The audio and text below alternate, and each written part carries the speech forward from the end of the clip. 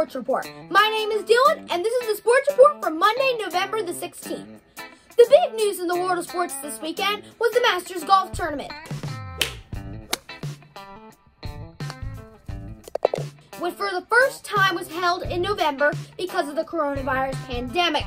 Dustin Johnson was able to win his first Masters and second major title. He also got the lowest score in the history of the Masters at 20 under par.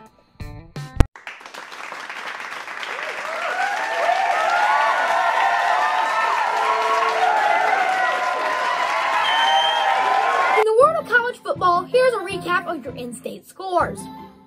Virginia Tech was defeated by number 9 Miami 25-24. Number 22 Liberty defeated Western Carolina 58-14. The Liberty Flames have been enjoying their first top 25 appearance in school history.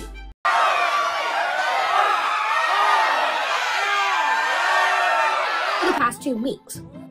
And Virginia defeated Louisville 31-17. Now, here are your top 25 scores. Number 25 Cincinnati defeated East Carolina 55-17. Number 2 Notre Dame defeated Boston College 45-31. Number 6 Florida defeated Arkansas 63-35.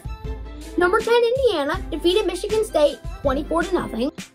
Number 11 Oregon defeated Washington State 43-29. Number 13 Wisconsin defeated Michigan 49-11. Number 16 Marshall defeated Middle Tennessee 42-14. Tulsa defeated number 19 SMU 28-24. Number 20 USC defeated Arizona 34-30. Number 23 Northwestern defeated Purdue 27-20. And number 25 Louisiana defeated South Alabama 38-10.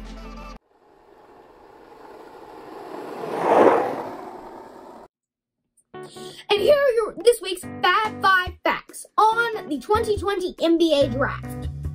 Fact number 1. The draft will be held virtually on Wednesday, November 18th, 2020. And fact number 2. There are 2 rounds with 30 picks, each for a total of 60 picks. Fact number 3. The Minnesota Timberwolves have the top pick.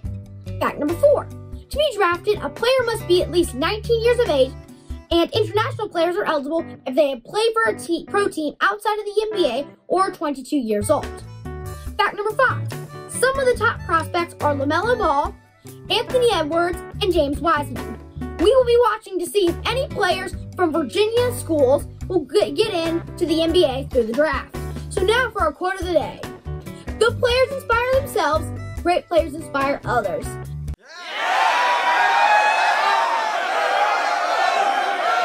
This has been Dylan on Dylan's Sports Report. Have a great day and stay safe.